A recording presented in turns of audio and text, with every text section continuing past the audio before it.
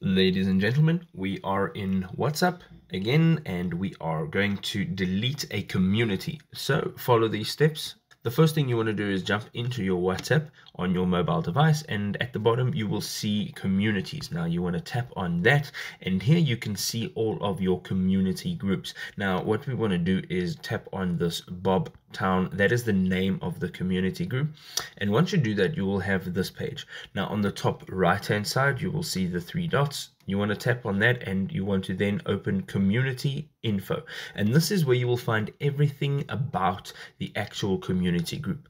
Now once you are in here, you want to go all the way to the bottom, and you want to tap on deactivate community. Now again, it will stress that your groups will be disconnected, announcements groups will be closed, and community info will be deleted. You can just tap on deactivate at the bottom of the page, and then again deactivate. This has now been permanently deleted from your WhatsApp. If this video was helpful, drop us a big old thumbs up. We will see you in another amazing video. Cheers for now.